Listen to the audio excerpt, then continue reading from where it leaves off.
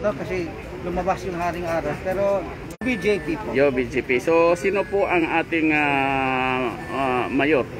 Si Bay Jenaida Abbas.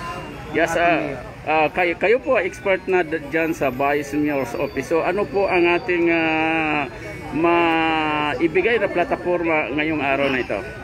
Hindi naman tayo expert, pero medyo may experience na ho, na naglingkod na tayo sa bayan ng Pikit. Siguro pagbabago lang. Pagbabago lang. Yes. So ibig sabihin kung ikaw ay mapalad na manalo sa darating na 2022 election, malaking pagbabago po ang inyong gagawin dito sa bayan ng Pikit. Ka-member, ini-expect po namin na full support sila sa amin. Yes, kausapin mo si Babo Bapa Vice na nakikinig o nanonood sa atin sa wikang Maguindanao. Assalamualaikum warahmatullahi ta'ala wabarakatuh. Bapa, Babo, sa mga alikusan, mga kakak ko, nyaran ba sa timpo, jambit, ano pa manam. Kumbaga, kailangan natin ng konting changes, no? Sa tabangi kami, no, kabasi siya tanong pambamili, so tidto akalilintan siya sa munisipyo na Pikit.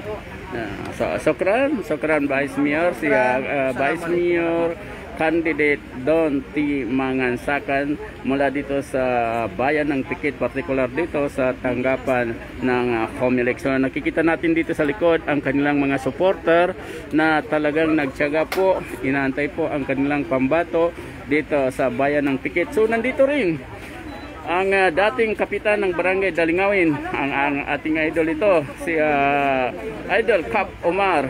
Cap, magandang umaga po, lahat tayo. Magandang umaga, kasamang Jess. So, kumusta po ang ating pakiramdam na katatapos lang ng pagsumiti ng COC?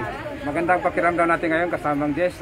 Masaya tayo dahil nakita natin ang maayos at magandang paraan ng pagsusumiti ng ating COC ngayong araw at maging matiwasay ito at wala tayong nakitang mga problema. Yes, alam natin na ikaw ay kabilang po sa mga professional sectors. Ano po ang nag-udyok sa atin upang sumali dito sa Municipal Councilors o pagtakbo bilang Municipal Councilors? Yes, tama kayo, kasamang Jess. Tayo ay membro ng Bangsamoro Professionals. Alam mo, kasamang Jess, marami tayong gustong mangyari. Marami tayong nakikitang bagay na kailangan ng pagbabago. Ang nakita natin ngayon, suporta ng maraming tao sa araw na ito ay isang testimonya ng gusto ng tao ng pagbabago. Kasamang Jess, ay binibigyan natin ng halaga. Alam marami tayong magagawa para sa ating mga kababayan at ito ay isang pangangailangan aksyon at serbisyo para sa ating mga kasama sa Bangsamoro. So, kasamang Jess, ako ay nagpapasalamat. Ikinag Cap Omar sa wikang Maguindanao. Babo Bapa,